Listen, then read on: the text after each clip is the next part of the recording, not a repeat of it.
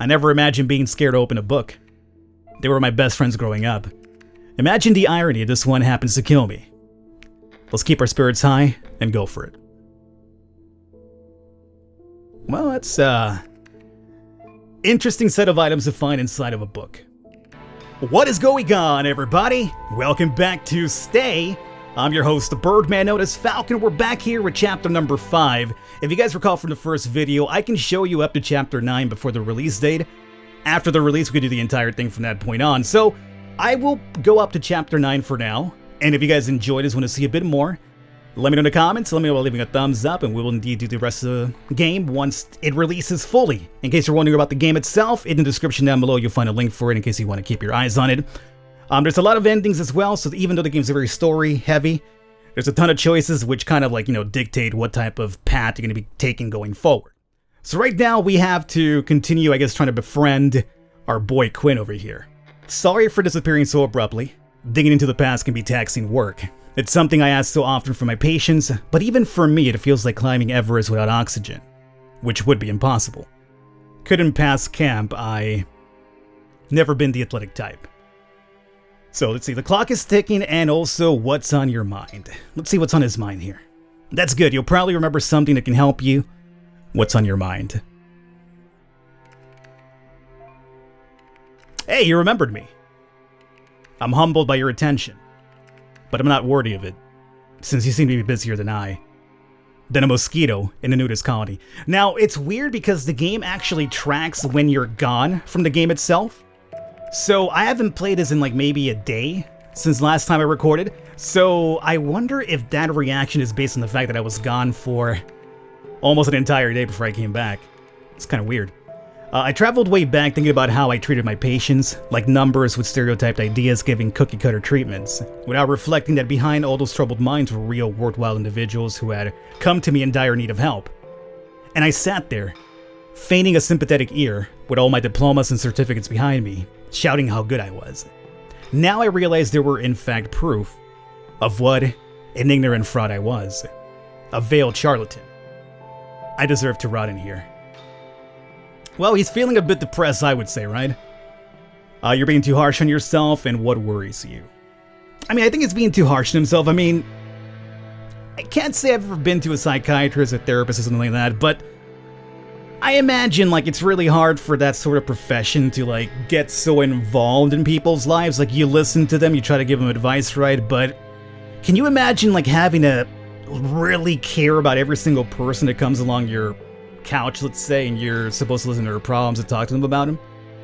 Like, I mean, the therapist himself might go crazy, too. I mean, yes, me, I'm, like, doing the entire looking from the outside in type of thing. But I think he's just being too harsh on himself, to be honest with you. So I'm gonna go with that one. You can't go down that rabbit hole, because you might never come back. You're being too harsh on yourself. Thank you for the red flag warning. Once you start that downward emotional spiral, who knows where you'll end up. It's hard to recognize your negative feelings as just a mental process and not a definition of your identity. When events trigger upsetting thought that cause negative emotions, it's easy to become overwhelmed by it and reflect the distorted picture of reality. To put it in a nutshell, when you become nuts and just completely lose it. Exactly. You gotta remain calm. So breathe and relax or escape the room. Let's think about that place as an escape room attraction. You need to look high and low at every inch of that room. Or breathe and relax, you gotta keep it cool until we figure out something. Let's keep it cool, man. That's a good idea. If you're in the middle of a hot yoga class, right now I'm in the middle of some deep, hot S. But I do need some stretching. Can't feel my feet on the cold concrete. How are we doing with this guy, by the way? Huh. You know what? This bar was filled up a lot higher last time. I really want to say that me leaving for a while made him a bit salty towards me. And like I've lost some, he found something. I've lost some like goodwill points with him too. Huh. Yeah, because I'm pretty sure that bar was very close to the bonding portion. And now we're a complete stranger again. Huh. Alright, well, Chapter 5's done. Breathe and relax, 78% said that, and 22% said escape the room. The yogis really uses a square breathing technique for everything in life. Amazing. Alright. Chapter 6. Actum Scriptum. So apparently he might have found something. And you're not going to believe it. Not fossilized boogers or chewing gums, just a key tucked in the side of the table.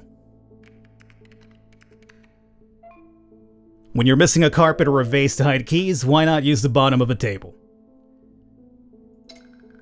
This doesn't make any sense to hide the key, but to put it in the same room as you? It doesn't, but we don't know. We're not really sure what type of mentality we're playing a game against here. Time to go and leave that hideous place, but keep a tab on warning signs. We don't know what we're facing here. What do you guys think? Have them use that tree to get that key to try to get out, or... I mean, it doesn't make any sense, sure, but... You can't just sit here forever, right? You gotta give it a try. Go give it a try, man. Couldn't agree more. For a split second, I thought all this was over. But then I have you to keep my feet on the ground. But I didn't find the key by chance. I was supposed to find it, and keep following this trail of crumbs. Just hope I don't find a cannibalistic witch on the other side. Be right back. You gave me that Hansel and Gretel thing, huh? Alright. Little kitty cat's over there just licking himself. Alright. So this door in the past... Oh, it actually opened this time. In the past, that door has fallen on him. But that's if you try to force it open. If you use the key, apparently it doesn't fall over. Oh, you know what? Didn't we get to this point in the demo as well? This is all kind of coming back to me now. Yeah, no, we did, right? Because we did the first 5 chapters with the demo. I forgot already. Wait, wait, you found a shelf over here. No, I did do this. This now is familiar, because I believe you're supposed to line this up by moving all the books with the circles over here. All the books with this symbol over here, and then you're supposed to like line it up so it kind of like does this weird pattern. Yeah, I remember this. Okay, let me cut forward and we'll cut back in once I get the right equation here. Okay, and there we go. So we got the infinity thing, and now we just pop this open. That cat worries me a little bit for some reason. Just wandering around looking at himself. So we got this book with the infinity symbol here. Yeah, I know. I'm pretty sure we did cover this in the press demo. I mean, I have a really terrible memory, so I forget these things. But I think we got to this point. So after this, whatever happens now, then I'm rolling blind. Hello, mate, I'm alive. For now. There's another weird room. It appears to be an office with vintage vibes. Some heavy decoration, an upholstered armchair, a fireplace, a library, and some funky statues. So we have found the ancient dead goddess of Island Fate, who was known to the Greeks in Homeric times and earlier, daughter of Nyx, sister of Fate, Doom, Death, and Sleep. The Kerr statue. Some stuff covered in blankets. I feel like I'm in a creation of Edgar Allan Poe. I keep waiting for an ominous bird to speak to me. Ugh. An ominous bird to speak to you? Well, hey, look no further, buddy. You got him right over here. He's been talking to you the entire time. Alright, so let's see here. Are you alone? Possible exit or something new? Your kidnapper could be hiding behind that heavy decoration. I don't think... No, let's not say that. I don't want to freak the guy out.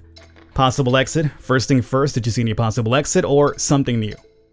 You have to search every inch of that room. Have you found anything, something new? Well, we got that book, so apparently let's inquire about that and he could tell us about it. Alright. I think that probably should have raised a little bit of our standing with him. A secret book with the infinity symbol on its cover. Equilibrium, or the balance of surrounding forces. It doesn't end. It doesn't begin. It simply exists. It looks sacred, but at first glance, it doesn't look like it's related to a particular religion. Not even to something satanic. Even so, I'm afraid to open it. Don't do it, it's worthless, or open it. Well, I mean, what's the worst that could come out of you opening a book? I mean, I know we're supposed to be doing the entire, like, Saw thing over here, which is kind of what this is going for. But I mean, what's he gonna do? Like, open up the book, is gonna blow up on him? It's a freaking book. You gotta open it, man. I'm curious about this. I'm pretty sure all of you guys watching are curious as well, right? I gotta find out what's in there. I wouldn't be so sure. You never saw The Name of the Rose? Or the cook, the thief, his wife, the lover, and the dog? Books can be wielded as seriously potent weapons, figuratively and literally speaking. I don't know. Do you think it's safe? It may just be a book, but what if it's meant to be my final chapter? I mean, you're not wrong, but I think you're probably overanalyzing it a little teeny tiny. It's just a freaking book, right? Better safe than sorry. Just be careful, okay? I mean, would that still get him to open the book? Because I can understand where he's coming from. I do want to, like, support what he's telling me, which is, yeah, sure, I could see what he's coming from, but I still want to open it. You watch too many movies, it's just a book. Alright, be careful, but open the freaking book, right? He liked that? Okay, good. See, I wasn't trying to be too scummy about that. I never imagined being scared to open a book. They were my best friends growing up. Imagine the irony if this one happens to kill me. Let's keep our spirits high and go for it. Well, that's, interesting set of items to find inside of a book. Literally speaking, the book was hiding a weapon. A real one. And an object that looks like a communication device. Which apparently works. Alright, so we got a cell phone? Maybe? We got a gun? I think the answer is very clear here. They want you to kill the cat. Kill the cat and you're out of here. I mean, the cat's got apparently a ticking time bomb on his neck anyway. And an object that looks like a communication device, right? From which I'm speaking to you now. Is it working? Can you read me? Oh, he's actually now live streaming through his phone. Alright. Cool. Yeah, I can.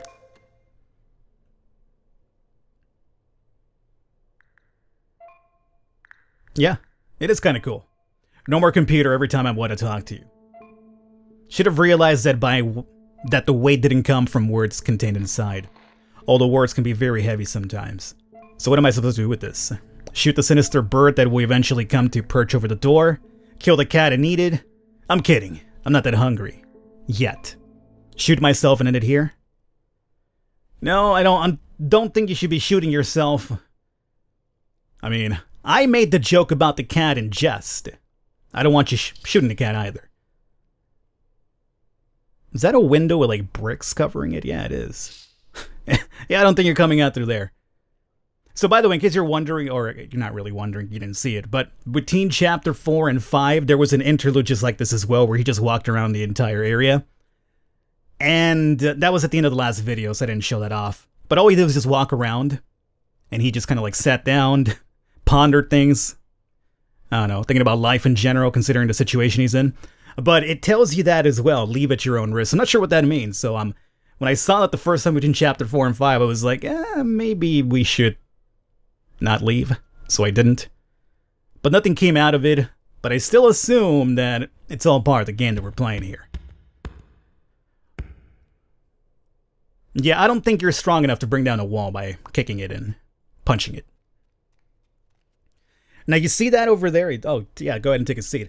You see that poster back over there? There's one of those by the computer. Yeah, you feel like rejoining us over here? Because I'm recording a video over here, buddy. Come on, Quinn.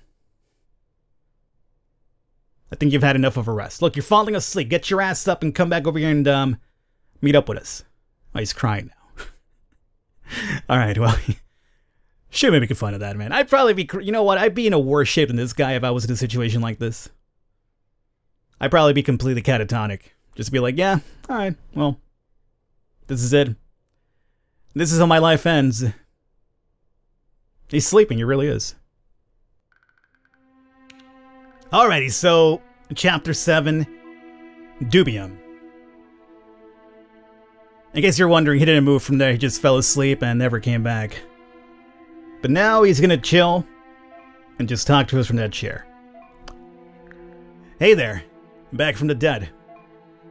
Here in Dead Man's Land, No Man's Land, no land. Swimming amidst my dark, disordered thoughts, I was overwhelmed by a fit and lost consciousness. I had the most unsettling dream that turned 5 minutes of sleep into an eternity. Time's running out. Tell me about it. Well, I mean, as I've mentioned, there is a counter around the cat's, collar. But, hey, let's see about this dream, huh? Oh, you didn't like it too much or what? Okay, fine. Sorry for inquiring about what you brought up. So bizarre, I was in the middle of a huge poppy field. Poppies everywhere. The horizon was literally a thin red line. I had a hat on that I couldn't take off. I looked at the sky. There was this huge vulture, flying in circles, fading in and out of distant clouds. Suddenly, after an uncertain steps, wham splash! A river formed in front of me, dead body bobbing on its surface. I came closer and realized that body, it was me. I violently threw up in shock panic, then looked down and saw nettles raking across my naked feet. And when I woke up, there was a cat scratching at my feet. Analyzing dreams is a powerful tool of better understanding yourself. Alright. Well, that is a pretty weird dream. Have you guys ever had dreams where you perish? I've never had a dream where I've perished. Like, I've had dreams where it seems like I'm gonna die, but the moment I'm in the dream going to die, I just instantly wake up. Like, I've never been in a dream where I literally die. Like, it's always happens, like, if something's about to happen to me, like something very violent or grave or whatever, I always wake up. I'm not sure if that's, like, something that's very common, because, I'm a big horror fan, so my first thing is always, like, Nightmare on Elm Street. You die in your dreams, you really die, which isn't really the case, but it's just kind of weird how in your dreams, if you die, at least for me, I always instantly wake up. Like, it never gets to the point where I'm done, which is kind of weird. Anyway, just figured I'd throw that in there.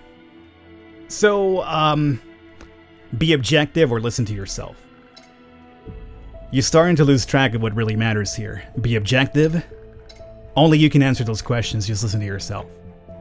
Now let's be objective here. We're talking about dreams. It doesn't necessarily mean something bad, right? Oh, before we do that though, let me find out. I was hoping that would have been higher, but no. I think leaving really dropped that goodwill points with him. So let's be objective.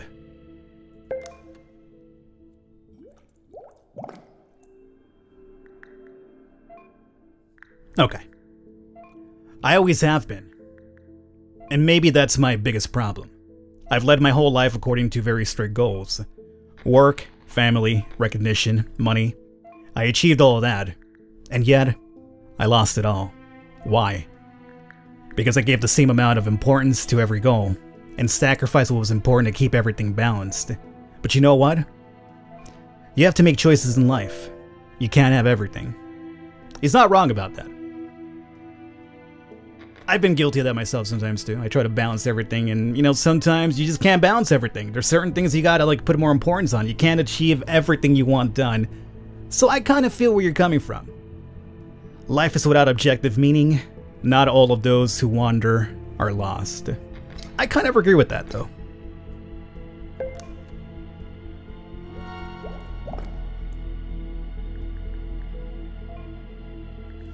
We've got ourselves a Tolkien fan here. Nice touch. Made me smile in spite of myself. Oh, was that a Tolkien quote? That actually sounded really good, man. What was that? Was that Gandalf? That was probably Gandalf. Wandering itself can be an important part of a journey, neither a goal nor something necessarily desired, but necessary all the same. And even if one feels lost amidst the winding paths, that's how he will find himself, and become the person he seeks. But one has a choice, to take the journey to achieve mastery, or to stay a fool forever. People often say that ignorance and happiness go together. What's the choice here? To be a happy fool, or enlightened absurdist? You know the answer, or accept the guidance? Think you know the answer, buddy?